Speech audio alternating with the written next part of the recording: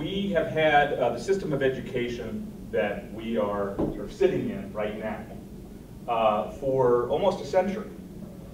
It's changed very radically in that time, but the reality is that the tech college system is just over 100 years old. In fact, I think MATC may date to 1911, sometime around then at this point. Other technical colleges date from that time. The public universities, as we know them, emerged in the 1860s, but really took off after World War II, the GI Bill, and integration of our public university systems. And in that time, people have been confronted with a critical question. People who are living within universities and colleges and within K through 12 school systems of what to do about a system which is not under their control. Right? And they've repeatedly, in my personal experience and also in my reading of history, have repeatedly come to the same set of conclusions once their period of struggle has got to a point where it's more mature, it's more advanced, they've really come to grips with the power that exists within the education sector, whether that's boards of regents and the people who they are, the class that they represent and that they are members of, or whether that's school boards and the money that's spent on school boards, or the money that's spent to take power away from elected school boards, depending on where you are in the country. But once people have dealt with these questions over time, they come to recognize that they don't actually have the power that they need in order to change policy, to change the financing of our public schools and our public colleges.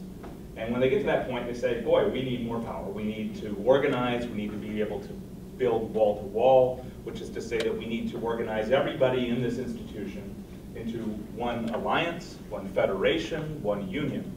And if you look at American history, there have been a number of times, and I'm sure that I'm hopeful that there'll be people who can contribute to this history. In fact, I know there are people here who can contribute to this history in the last century, where people have sort of surged forward in this way. So the 1930s in particular were a critical time for campus unionism in higher education and in K through 12, right?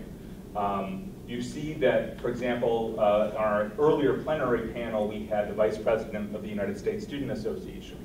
Well, there were actually a number of competing student unions in the 1930s and 1940s, and the United States Student Association is the descendant of one of those unions, actually the more conservative of them, although I would say that their leadership now has maybe returned to the politics of those who they used to fight with. But there are good reasons for people organizing student unions as opposed to student government associations in the 1930s. Students understood that they were workers as students, that they were workers after having been students, and they saw themselves as part of an international movement. Right? And that period was from the 1930s till basically 1948, 49, and I think there's enough people in this room who are students of history to know what was going on at that time with union busting. It wasn't just labor unions, there was also student unions that were busted. Skip forward another generation in the late 1960s, early 1970s. You saw movements not only to revive the student union idea, it was called student syndicalism. Maybe some people in this room were involved in some of this history, so I'm interested in hearing about personal experience with that. But the movements that were afoot here in Madison and around the United States at that time were quite radical in their demands. They were fighting for democratic control of the universities. They were fighting for popular councils in our schools so that students, for example, in our high schools and middle schools would actually have control over curriculum, would have a say and participation in the governance of their schools, so that students at the university and the colleges would have a say. They didn't win everything they were fighting for. Right? They didn't win everything that they were fighting for. They won some things. They won some things they weren't even fighting for. They won a shared governance statute here in Wisconsin. They won one in California and other states. They won students who serve as elected members of boards of trustees and regents around the country. They won student affair committees, in various, metropolitan school districts around the country to give students a little bit of a say. They won student Bill of Rights policies, right? And you can sort of see most of my experiences come from the student end of this question. And then finally, what I'll say is that in the 1990s, which is really the generation that I come up out of, I think you began to see a resurgence of new interest in student unionism, in higher education unionism, and in education unionism. And I'll just define those briefly, and then I'm going to turn it over to my co-presenters here. So student unionism is the idea that students must organize unions in order to be able to act collectively to achieve their goals around their immediate sets of interests, and in order to be able to fight for the power and the say of students in education policy, right? It's distinct from student government associations in the sense that student government associations tend to have a sort of hybrid role. They're both advocacy organizations and they're governmental. They're sort of co-opted, but they also try to struggle with the administrations that they're dealing with. You've seen student unions take effect both in K through 12, and there they tend to be, in my experience, they tend to be citywide organizations. They'll be at multiple schools when they survive for more than a year. You'll rarely see a high school student union that's just on one high school campus. And then in higher education, they will tend to be state-based, right, because of the structure of education in the United States and higher education. Then you talk about higher education unions, and there are only a couple examples of this that I'm aware of in recent times. There's an organization called the Public Higher Education Network of Massachusetts. Is anybody familiar with that? Okay. So, it is a organization of faculty, staff, students, and community members all in one organization. It is moving towards a higher education union model. And the idea of that higher education union model is that you need to get the student associations in together with the faculty and the staff unions and the community groups, and for it to be more than just a standing alliance. It has to actually move towards what a union looks like, right? People have voting rights, they have representation. The idea for that network came out of a meeting that the Liberty Tree Foundation organized in 2005. We brought people from the US to Canada, figuring that people in the US had some things to learn, right, from the Canadians. So the folks in Massachusetts came back and they began to practice some of the ideas. The final idea is the idea of education unionism, which I have yet to see in a meaningful way. I mean, we see sectoral alliances between people in higher education and people in K through 12 emerge at times of heightened struggle. I mean, here in Wisconsin during the uprising, I tell people wherever I go, we had an education struggle, right? I mean, the students walked out all over the state. The teachers followed them, you know? I mean, I taught my classes in the state capitol, basement, right? But, I was out in Richland County, and I pick up the local newspaper out there, and the Richland Observer shows a picture of 2,000 students, the Richland high school kids and the other kids who came in, they're there at the administration building sitting in, right? So you see, in Chicago and Philadelphia, you've seen examples just in the last couple of years of effectively education-wide mobilizations, right? But I have yet to see an example of where that moves into an organizational form, a union form, that can have lasting power.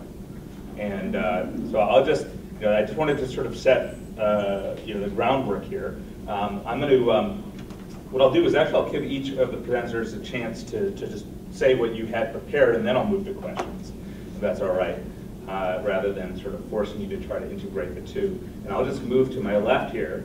So Jolie, who I've known for several years, Jolie Lizotte, has done incredible work on this convention, and she's worked with the Wisconsin Wave, but she is primarily known in the Madison area as a student organizer at University of Wisconsin at Madison. And you're an IES, you're an environmental studies and women's studies major, and talking about the history of student organizing in Wisconsin. Yeah. All right. Thank you. Cool. Yeah, so one of the things that I did when I was a student, I'm actually on leave right now, and going back later this year as a student, but previously when I was a student, I was one of the board members of the statewide student association, United Council of UW Students. So United Council of UW Students, also known as UC, is the oldest statewide student association in the country. They formed in 1960 around the shared governance statute 36-095 that Ben was talking about before. And this was a very crucial moment in student organizing in the state of Wisconsin. Because basically what this did was it gave students the right to make decisions regarding anything student life related. And so that's where they developed the current system of allocating all of their student segregated fees. So it's everything from like university health services to their student orgs, to the unions on campus, the physical building unions, not people unions. And then also having shared gov committees. So like at Madison, there's hundreds of shared governance committees where you have faculty and students and I'm missing the staff. There we go. And staff each get seats on these shared gov committees that then make decisions and pass them along to the administration, however their role is within the actual decision-making body. And so this is everything from like athletics to like the labor board. There's like literally hundreds of different things as far as like heavy. And so this was very crucial in actually getting students the ability to step in and say, you know what, we're here, we're paying tuition. We're not just here to learn, we're also here to like be part of the community on campus. And so since 1960, United Council has gone back and forth depending on its leadership and its format and whether or not it actually calls itself a union.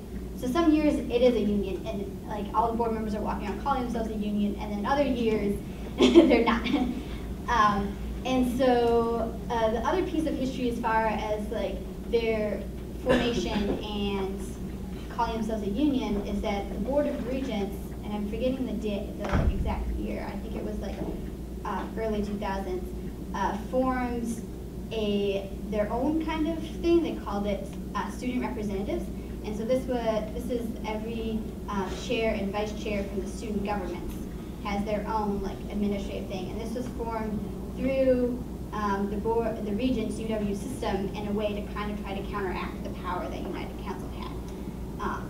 And taking that away and saying like, oh, we're going to control this. And this is like under UW system, trying to control what the student governments are deciding or not deciding. So that still exists. So that's a tricky thing about the state of Wisconsin, is that there is like two competing things. One still instituted through UW system and not specifically organized by the students, and then one that is completely run by students. So United Council, the students decide all the budgets, they decide staff hiring, they decide what their budget priorities are, and they actually move forward along with staff and making their campaigns happen.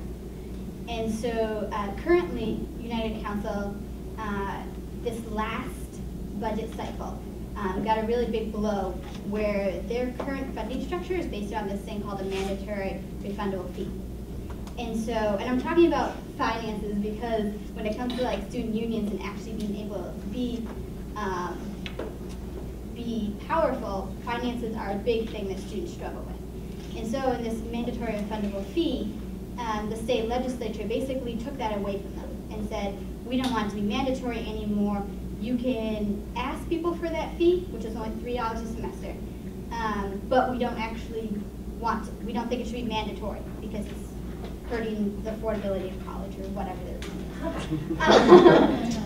that's the statement I got from Walker's office.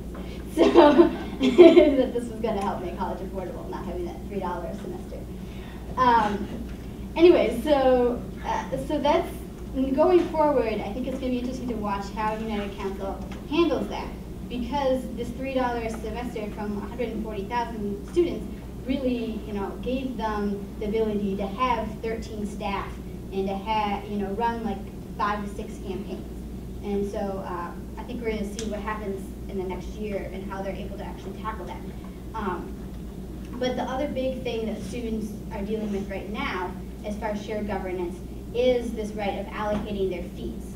So that's the other like big fight that we see happening, is like which fees can they allocate and which ones are these like supposed non-allocables that the administration basically sends them a budget and says approve this or else. And so I think that's another thing moving forward that's really going to determine how shared governance works. And then students are continuously pushing that as well and trying to expand that envelope and expand, okay, what do we actually mean by shared governance? should students have say in things beyond just student life, like curriculum, for example? Should that also be something that students are having a more active say in? And I think student associations like United Council, if they actually start organizing themselves like unions, so especially if United Council decides to move forward and actually collect union dues, so that $3 mandatory federal fee is actually treated like union dues, and actually getting people to say you're specifically a member, you're not automatically a member, might also be able to kind of like push that transition to United Council calling itself a union again. And the other piece I left out was that one of the things when the legislature was debating this fee is that it was the association calling itself a union that came up.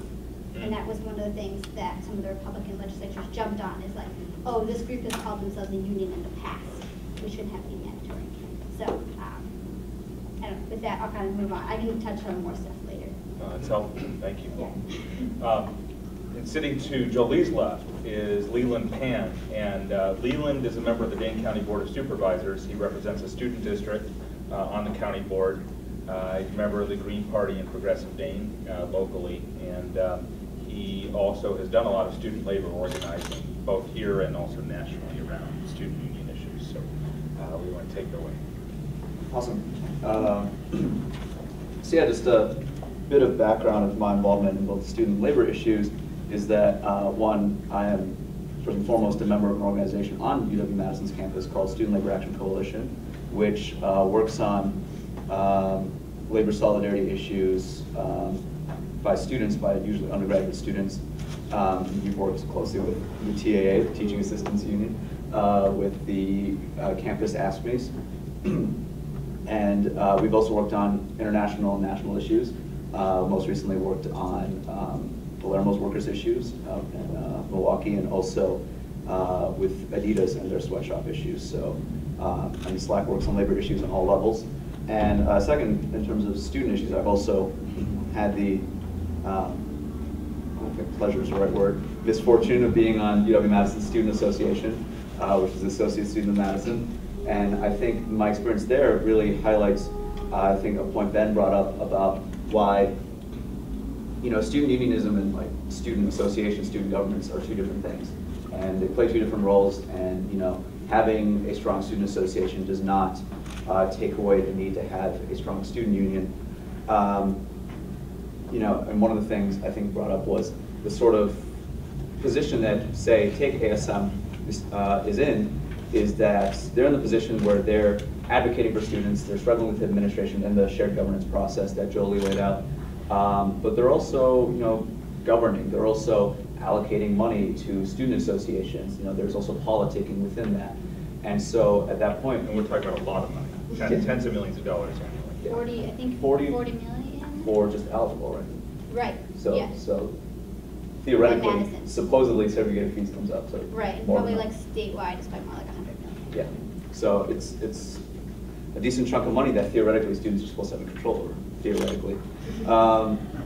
And so what happens when you have this sort of like politicking body as supposedly the advocate for students is that, well, first of all, you get a lot of folks involved who are not there for advocating for students. You attract a lot of people who are interested in the title of student government, who are interested in the title of managing that much money, who frankly are interested in a career in building connections at networks. And obviously, when students want to do that, that's totally understandable. We all have a job career to try to figure out when we leave college.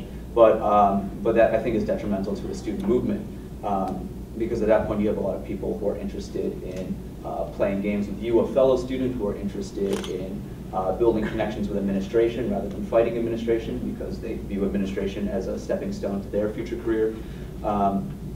And so you get a lot of divided interests, and you don't get an effective student voice, in my opinion.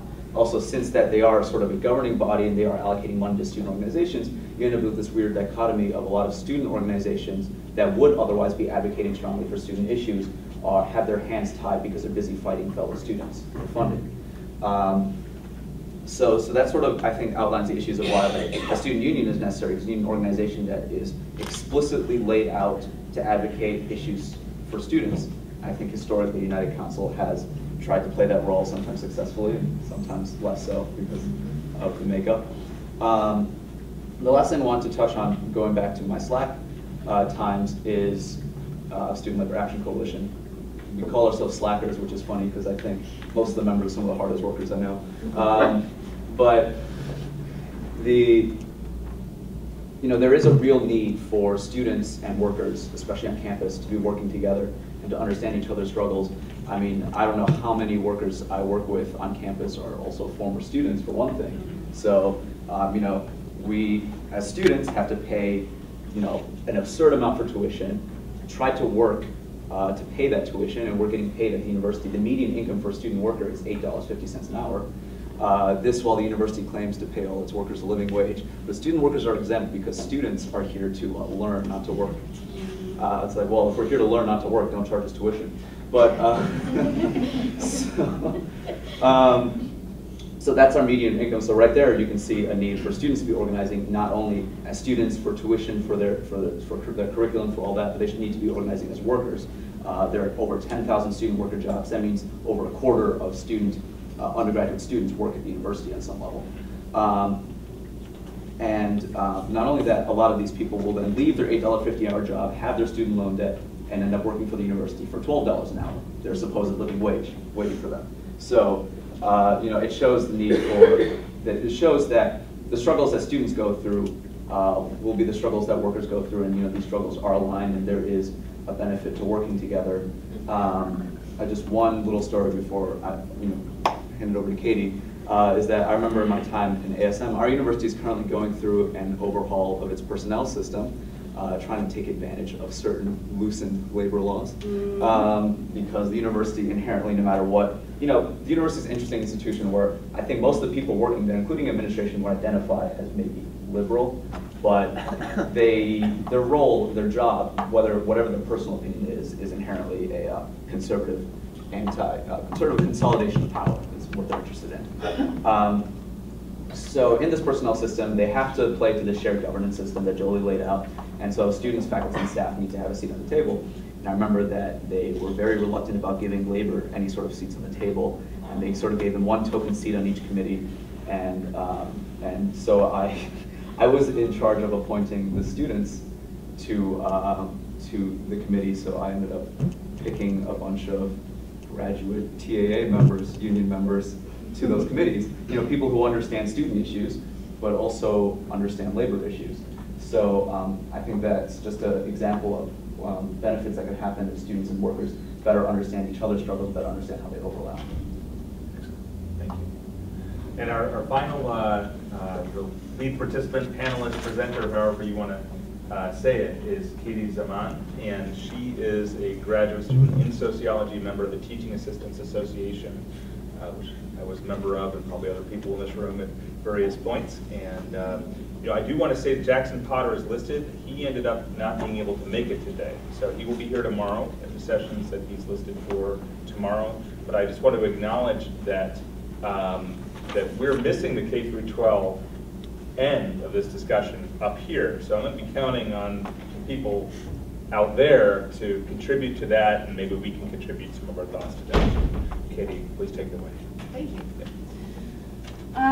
So I'm going to talk about segregated fees too. Segregated fees from the graduate student end, where we have to pay them. The services that are provided through segregated fees are amazing, and we support that activity wholeheartedly. But each semester it costs us $500. And you have to, it used to be that you had to pay that after receiving only one paycheck. And so my paychecks as a 50% project assistant are $1,444 gross. So you take out health insurance, I'm a single mom, so that's $100. Take out taxes, take out all of that stuff, and then you take out $500 for seg fees. I have nothing to live on for that month. So the TAA, we were actually kind of starting to organize around what Leland was talking about with the HR redesign, and we go out and try to talk to people about this. And the human human resources redesign. Just to remember that most people in the room are not from Wisconsin. Right, sorry. Yeah. So this, you know, replacing the collective bargaining agreement with some sort of shared governance set of policies from the HR department. We really felt like we needed to keep an eye on that, but it turned out to be so difficult to understand. We put 3 of our best members on that, like full-time. And although everyone agreed that it was important, it just wasn't like the best organizing tool. So in our conversations, the thing that came up the most was segregated fees. Like, I can't afford to pay my segregated fees. I feel like I have to pay $500 to be an employee at this institution. So we started organizing around that and got a ton of signatures and started talking to our professors and all of our departments and saying, this is really a burden for us.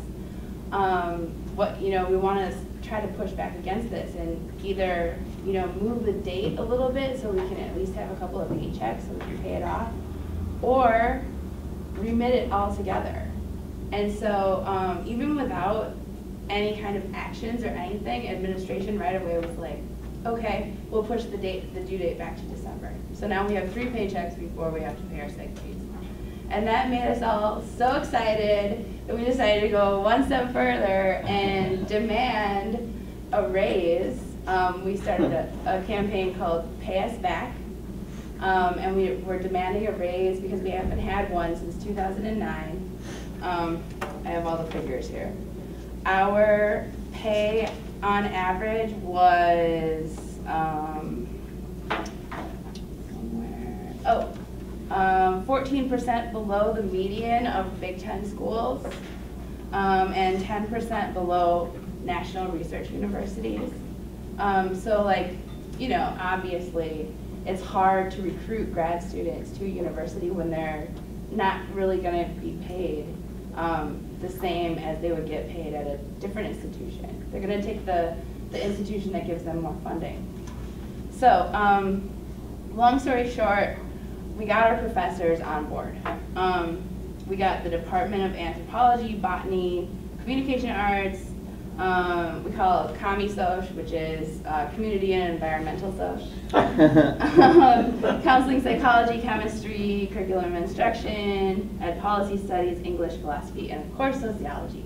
All of those departments, the faculty agreed and at their meetings or whatever said, yes, we are making a statement that our graduate students need a raise. And so the awesome news is, we just found out last week that we got a raise. Yeah, it's going to be 4.67%, where it brings us to parity with research assistants, because research assistants got paid more than TAs or PAs. So we're now, level, and it's still 9% below the median, but it's an important partial victory to, we don't have collective bargaining rights, but we do have the power to make this happen because we've been sort of following the CTU model. That's why I'm wearing this shirt today, where we organize, we focus on talking to people about what are the issues that you care about and that you need changed in your workplace. And they got excited and involved and brought in their friends, and then all of a sudden we have this huge membership. What Leland said about the importance of working across these different parts of the university, our next plan, now that we've got our professors sort of in the bag, we're moving on to undergrads, and these are the students that we teach. We teach most of the classes on campus. So our working conditions are their learning conditions. And we think that there's really big opportunities for collaboration here. So I'm really excited about the possibilities. We're still pushing for more. We're pushing for a raise that is equal to the amount of seg fees, so that it offsets each other, so that we don't actually have to pay to work at our job. We'll continue from there. But getting this raise has definitely been a boost to our morale. It's been kind of tough here in Wisconsin over the past Can you couple of explain a years. little bit about that? I mean, how many people in the room did not know that public university workers don't have collective bargaining as we knew it anymore? How many people did not know that? Oh, with the as a state workers. Yeah, that if you were here 5 years ago, you know, you go to campus and you have the collective bargaining arrangements you're familiar with, right? Yep. That doesn't exist anymore. So the fact that the TAA has survived and actually won victories despite that is pretty significant. So- It's been very tough. So we actually lost what's called dues checkoff with Act 10, which basically, before Act 10, if Which was you're in legislation. our, Act 10, it was Walker's budget repair bill. The thing that made us all go crazy and live in the Capitol for 17 days. So basically, it took away dues checkoff, among other things. So that meant that whereas before, you just become a TA and you're automatically a member of the union and paying dues. Now we don't have that. We have to go out and talk to every single person and convince them why they should join the union. And say things like, well, we just won you a raise, even though you're not in the union. We're working on X, Y, and Z, what's important to you. That's the actual work that we've had to be doing over the past 2 years to make this happen. Excellent. So please, thank you to our lead participants here. So appreciate you guys putting time together and sharing the experience here. And I just want to get a sense of who's in the room. So how many people here live in the United States? How many people here teach at a public school in terms of K through 12 or have taught? Okay, there's a couple teachers, good, okay. How many people have children in public schools? Or soon will?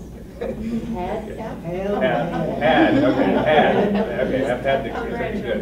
How many people are currently students in, I don't think I see any high school students, but I might be mistaken, any high school students?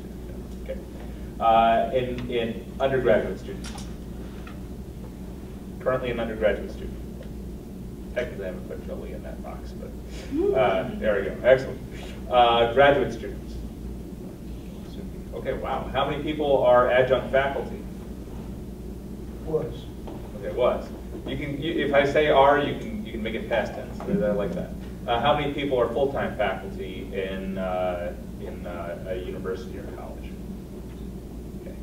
How many people here came because they're just interested in the topic and they're actually pretty distant from education right now? Good. Okay. We need you guys. We need you guys. Right. So that's very helpful. I mean, I just wanted to reflect on some of the things that you guys presented here. I mean, you heard a lot of talk about seg fees. That really, jumped out at me. I think it probably jumped out at all of you. And I think it's really important to understand that seg fees are union dues. Right? That's why we have seg fees. Students fought for seg fees. Right? They said if we're going to be autonomous, we have to have money. Right? As Jolie was saying. Right? And student power has been under attack my entire adult life. How many people are familiar with the Southworth decision, the U.S. Supreme Court? Everybody from Wisconsin. Okay. Anybody out there familiar with it? Okay. This is a Supreme Court decision, 9-0. Okay. Very important decision for higher education. The Alliance Defense Fund, a right-wing, corporate-funded Christian evangelical outfit based in Arizona, sued the University of Wisconsin. They named as evildoers, the Campus Women's Center, the UW Greens, the Black Student Union, International Socialist Organization, a couple other organizations that many of us belonged to at the time, as being entities that they didn't, that their clients, a couple students at the university, one of whose name was Scott Southworth, did not want their student fees going to, right? So they said, their argument was, our clients have a First Amendment freedom of association right not to associate with these groups that promote equality, sustainability, and so on, right? And they lost.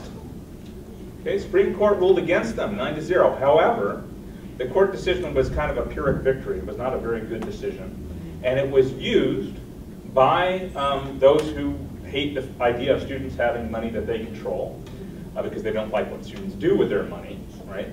To destroy the use of student fee money for organizing purposes. So when they talk about $40 million, almost none of that money goes to political organizing anymore. And when I say political, I don't mean in elections, I mean like advocacy, right?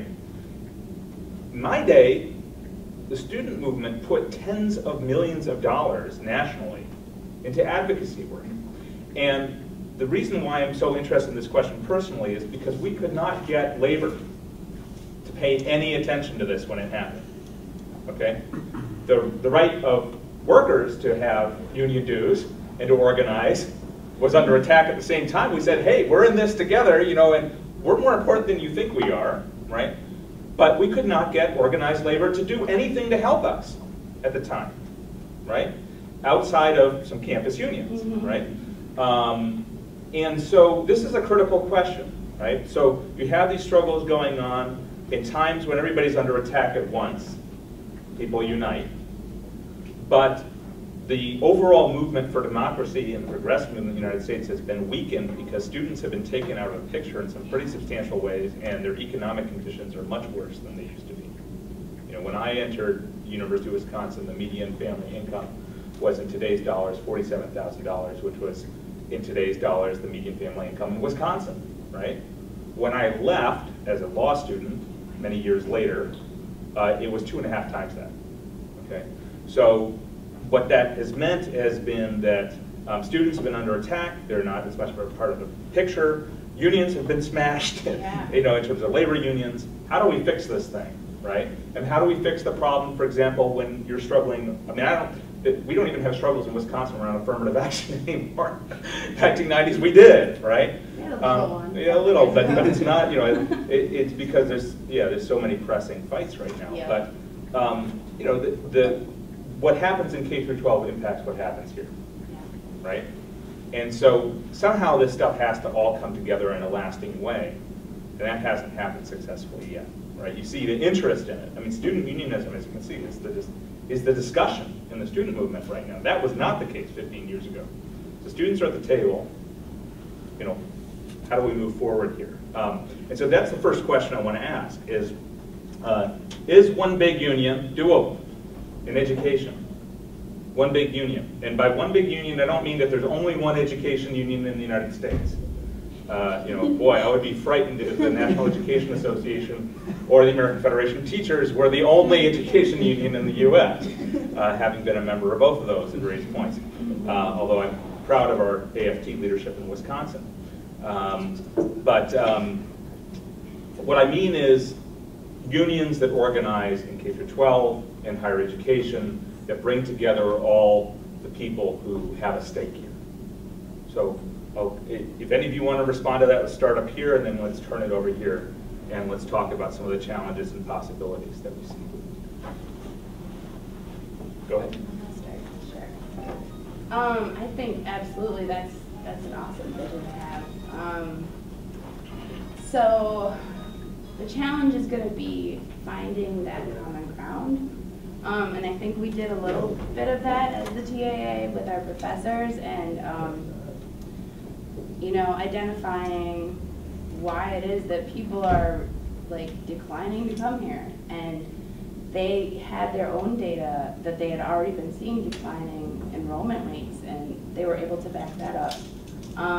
Next is undergrads. How do we cross that barrier of like, I'm your TA, respect me, you know? To like, hey, we're both students here, we're both workers, we both deserve a high quality public education. What's our shared vision for that? So, yeah.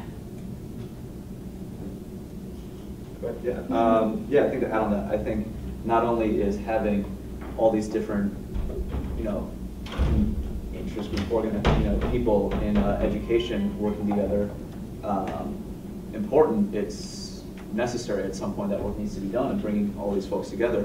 I mean, my biggest frustration on campus has always been the sort of lack of sort of shared work done by different folks, not only between, say, like staff or students, or also like within students or within staff, within faculty.